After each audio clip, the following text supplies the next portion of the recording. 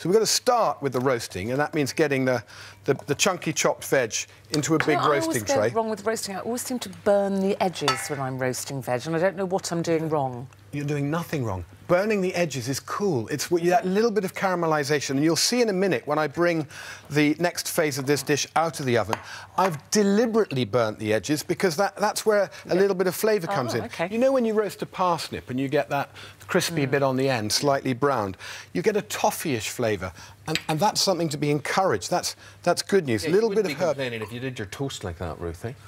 No, exactly. I don't like burnt toast. But that's the thing is we like that burning flavour on the meat or the fish, the crispy skin or the caramelised exterior. We need to be looking at that. What was that onion you just mentioned? So these are Terry's beautiful onions, potatoes and fennel at the basis of this. And I'm scattering around a few of these beautiful plum tomatoes. Just taste one of those. A little bit of salt. Oh, no, drop that one. Go for it. Don't miss Terry's tongue. Would you encourage people to grow your own, Hugh? Because that's what I'm thinking of doing. I'm thinking of converting our whole garden like the good life. Are you? Yeah. It's addictive. You know, I meet lots of people who are lovely enough to say, I got an allotment because I was inspired by River Cottage or by anything, and now I don't look back. This has got to go in the oven. OK. It's going to just roast with a little bit of oil, salt and pepper, in a hot oven. And then 45 minutes later, you're used to this trick, of course. Whoa! Apart from my glasses steaming up. That's what it looks like. So you don't mind the little, where it's gone a bit black. Oh, now I've stood on the tomato. I've dropped it, now I've stood on it. Sorry. That's cool, though.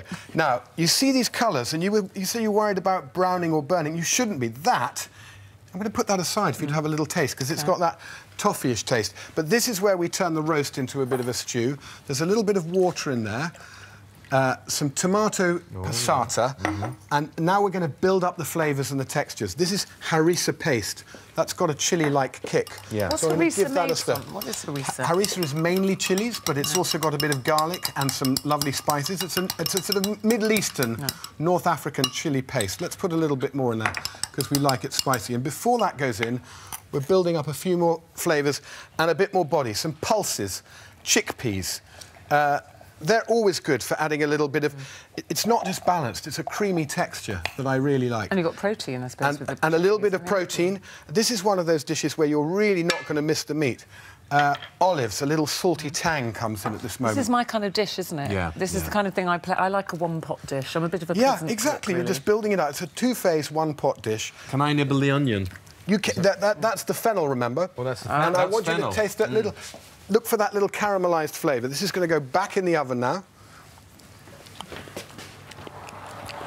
The fennel's not as aniseedy or liquorsy as I thought. It mellows a little bit once it's been roasted, and you've got some of that sort of onion sweetness. And then when it's all done, that's lovely. Yeah, it looks like this. You see, we've really built up the layers and the flavours. And that's the thing. If you have some substance to it, something tasty, savoury in there. You've got to make it hearty and build up the flavours and get plenty to get your teeth and your tongue round. Now, I've prepared another set of ingredients here. I don't know if we've got time to do a very quick whiz-up. How long have we got? 2 minutes, yes, ages. This is how easy this is. You can help me out here, Ruth. Stick some of these things in. We've got Terry's beautiful allotment carrots, some red onion, some olives, some chilli, and that is salty preserved lemon. Oh, another little really big beefy flavour you get from that. Okay. So that goes in, and the whole thing gets a very quick blitz with, again, a little bit of oil. The dressing comes out from all the other flavours. What are you using? Is that... That's actually olive? English rapeseed oil, which is a good alternative. Just a few little pulsy moments. Take it down a little bit further. This is what I call my Moroccan carrot blitz. Yeah. So you take it down till there's still plenty of texture, and the last thing we're going to do is just put in a bit of coriander.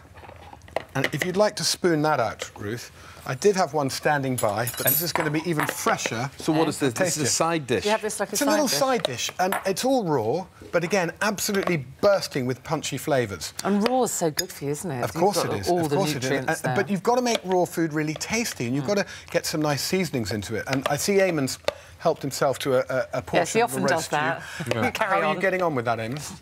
tell me the tomato essence that you put into what was that? Well, this is harissa, so it's got quite a chilli kick to it as well. Really so nice. it warms the whole thing up. And then you've got, remember, Terry's whole cherry tomatoes in too, which are little really nice flavour bombs just going off, a little bit of extra sweetness. Well, there's so many flavours. There's a lot going on. I just got some olive. Yeah, a little bit of chilli. tang. Every mouthful's different, and everything is, you know, stimulating all your taste buds. Arabic or something, isn't it? There is definitely a bit of Middle Eastern going on there. Try the carrot salad because that's playing with similar flavours, but in a fresh, raw, crunchy carrot, setup. onion, olives. A little bit of that salty lemon as well.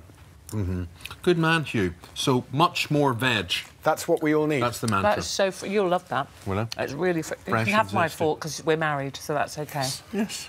Wouldn't think twice. It's a well-kept secret, that, isn't it? Married in the kitchen, anyway. Very fresh on the palate. Very, very nice. Hugh, thank you very much indeed. Lovely. It's a real pleasure. Lovely to see you. Thank you. Hope to see you again soon. Thank you. Lovely.